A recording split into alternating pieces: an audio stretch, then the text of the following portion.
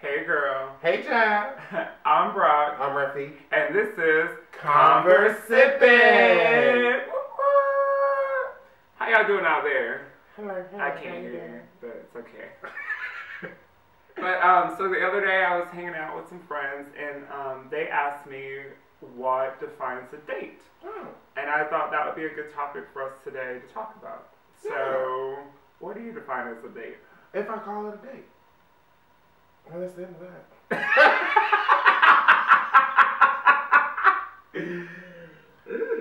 If it's a date, I'll say we're going on a date, and then it's a date. Well, you've never been in a situation, well, okay, I've been in this situation, but have you ever been in a situation where you talk to someone and you say, let's go grab food or dinner or whatever, but they never define it as a romantic thing? It's just more like a let's go get food, but then at the end you feel like it may have been a date, but then it wasn't a date because then they told you they weren't looking for a date, and I'm like, oh my god. See, I get confused when it comes to any of that. And I also have issues like determining if people are flirting with me or not. I never know. No. You know more than I do. No, You're like, you know he likes you, and I'm like, if we are on, like we were just like talking, or I've met people and we have went and grabbed drinks, but until I call it a date, it's not a date. And it's just a night, and we had a nice day. well, what if that person pays for it? Then he pays for it, great. I guess that's a good thing. And then I don't have to pay for it. That's all. I love that. Pick up the checkbook. You won't get no fight from me. But the date, like a date, I would call it a date. Like when I set it up, like we need to have a date night. Yeah. We're going on a date, and then so on and so forth. But I also don't feel like anyone's obligated to pay. I mean, like that's a different conversation. But Yeah. I classify it as a date in the beginning, and so that both parties are aware that this is a date. See, I wish I'd run into people more like you, because these people ask me, well, I say these people, maybe one person in the past like 2 months, has asked me out to go to get food, and then they paid for it, and then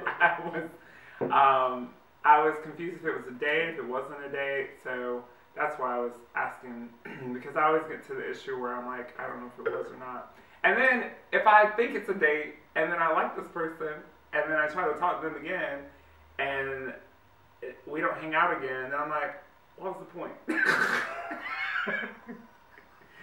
I don't know. So for someone like you, I would say that you would probably need to have that conversation during the date. Like, is this a date? And along with, how are you feeling about me? Or I feel like that's a reasonable question to ask, and you don't have to feel like awkward asking it. A lot of people are very awkward about asking, like, how do you feel about me? What are we doing? Where is this at? No, I like to know. Like, what are we doing? So are we just doing dinner? Are you gonna come over later? Am I coming over to yours later? Are we just gonna like watch a movie? Like, what are we doing? And I think that's just, I feel like it's just a very adult thing to do.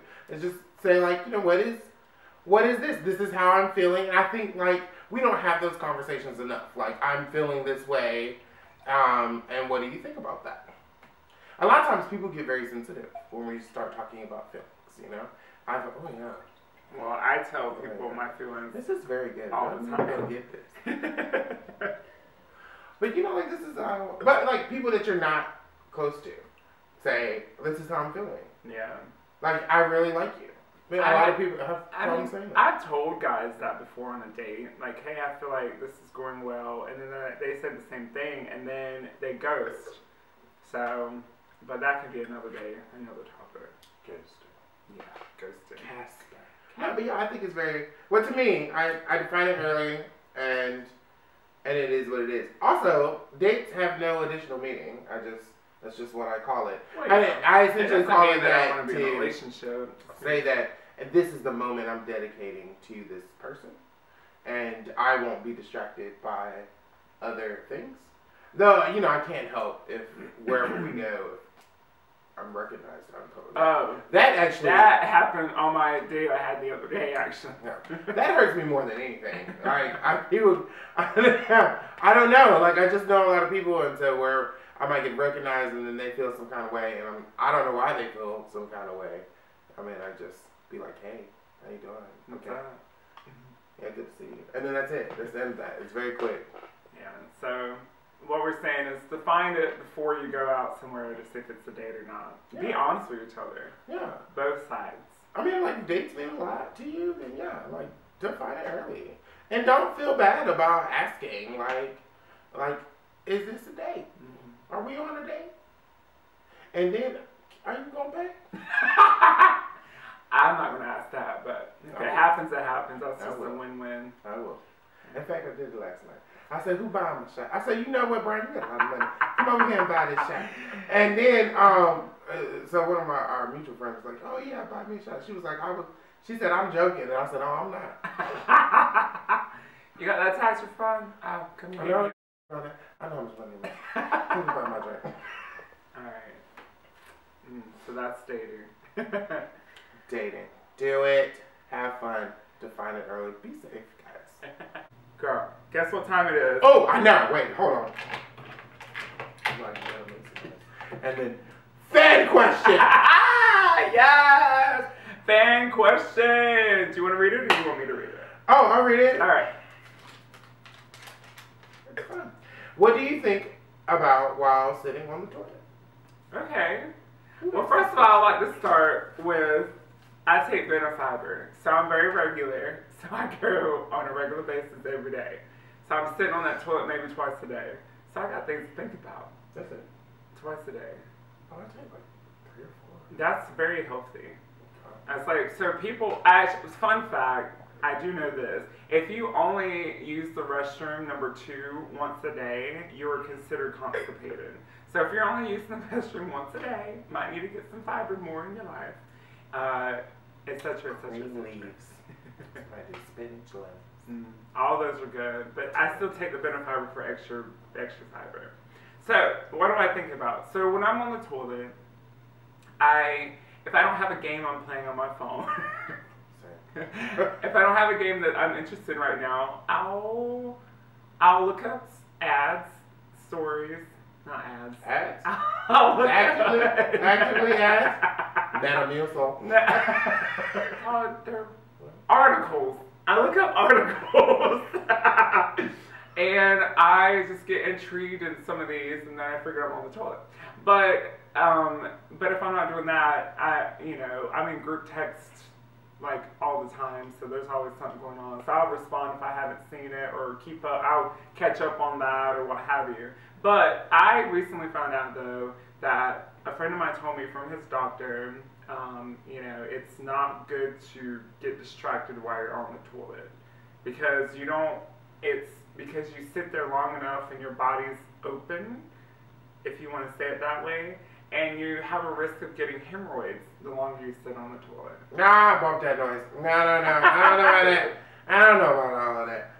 Bump that noise. But I'll tell you what, though. I always have at least one. I go like 3 or 4 times a day. Half of that's at work. And I feel like, personally, everyone should get paid to do number 2. Okay?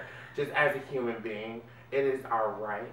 It is our obligation to be paid to pass bile into the plumbing system. Okay? And so, please go to the bathroom on the clock at your job every day. Okay? You deserve that. Okay? You deserve that. But, so I was at home though. There's like an hour, 2 hour. Like, that's my decompression mode. So I'll like YouTube. Always. It's when I catch up on YouTube, Instagram, Facebook. So all your social media. All of my social media is done in that moment. And then I also have a few games that I play on a daily basis. Mm-hmm. Or I might play solitaire. I love solitaire. See, I like Pyramid. Oh, I had that game. But then I got to this level that I couldn't beat, and I got frustrated, and I just uninstalled it. That sounds about right. But yeah, so you catch up on social media, and I look up articles. How long are you on the toilet? I feel like that's an interesting thing. Some people are longer than others. Like, I feel like I'm pretty long. I'm a short one. People ask me if I'm okay. I'm like on there maybe less than 15 minutes. And I'm like, mind your business. less than 15 minutes for me, so that's why I'm only looking up briefly certain things. So, yeah.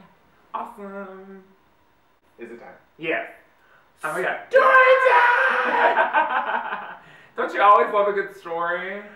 I just love it when the words pop up. That part. I feel magical. So I have a lovely story about me and just my life and how funny things happen, and then you should just take them for as they are and just laugh at them and don't beat yourself up. So we have a cafeteria at work. So this particular day they had brisket and it didn't look like it was supposed to be smoked brisket, but it was wet. Like, why is it wet? Don't. Got that extra. No, I don't understand. Like, did you smoke it till it started sweating? I don't understand. I don't get it. So I didn't get that. So I got coleslaw, and I had this lemon massaged kale. That was the sign on the little bar. Lemon massage. I know, and that's why I was like, how did you massage the kale with lemon? Okay, anyway. So I got the lemon massage kale, and I was like, you know what, and I tasted the coleslaw and it was a little sweet, so I was like, I'm going to cut it with some balsamic vinegar. Quick note, if you don't like the sweetness in your coleslaw, balsamic vinegar is a great way to cut some of that sugar. And you don't add any significant calories. So, for our health nuts out there, okay. So I went to get the balsamic vinegar, which is in this, like, carafe type thing. Mm-hmm. But it was cold and it was, like, sweating. So I, like, pinched, this is, you know, this is how you grab things. And so I grabbed it, and I had the boat. It's a boat. Yeah. Okay. Yeah. And I pinched to pour. But then the thing came out of my hand, and then it hit the lip of the boat. Now, at the same time, my face is like, oh. And then it hits the lip of the boat. And I'm going to tell y'all something. Physics is real. Okay? You should pay attention in your physics class. Gravity. I'm saying what? So it hits the lip of the bowl. Just so happens to be the side that the kale is on. And so as it hits, the kale catapults to my left. Normally that wouldn't be a problem, and I just would have left it, let it fall where it lay. But there was a person right here. A human. Yeah, and he was minding his business, as people do. Just making his salad. And so now there's kale aggressively flying towards his face. And so I was like, oh no! Which point I dropped the boat, which had coleslaw in it. Once again, physics did not fail me. Hit the counter. Now coleslaw explodes into the air.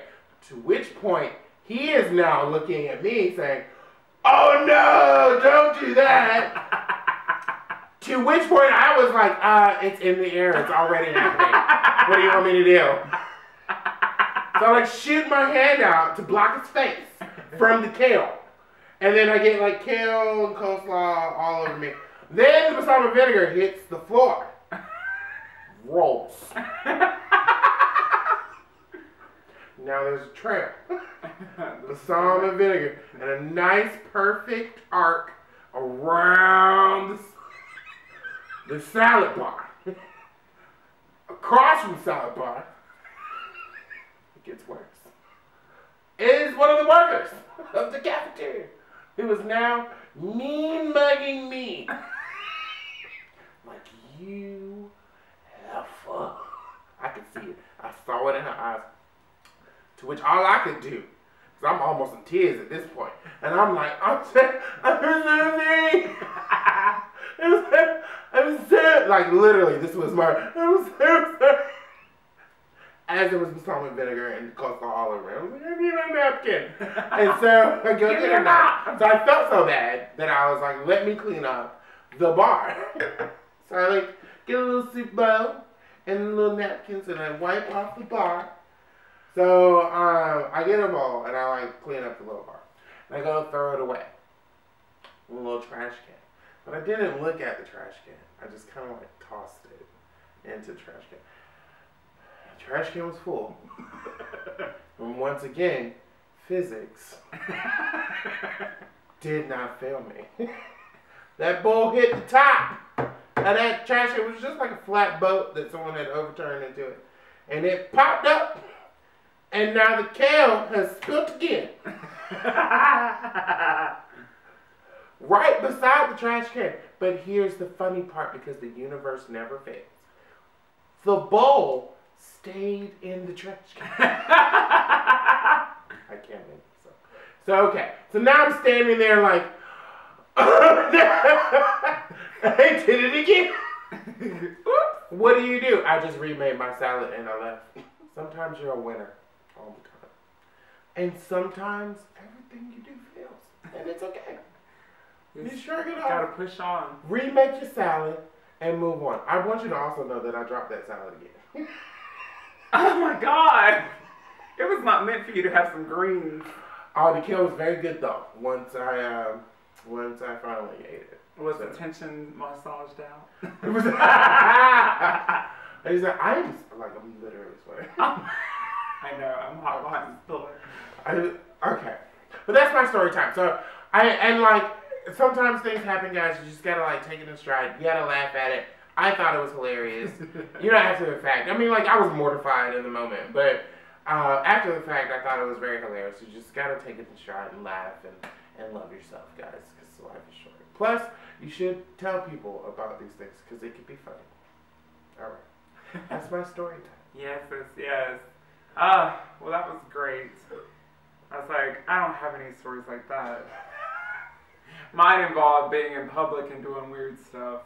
Well, I guess I do have stories like that. Sometimes you fart. It's okay. Ooh. I'm allergic to Walmart, so don't. Oh, that's another story. Yes, it is. Oh, great conversation today. Yeah. Yes. Well, until next week, I'm Brock. I'm Rafiq. Go out and converse with your besties.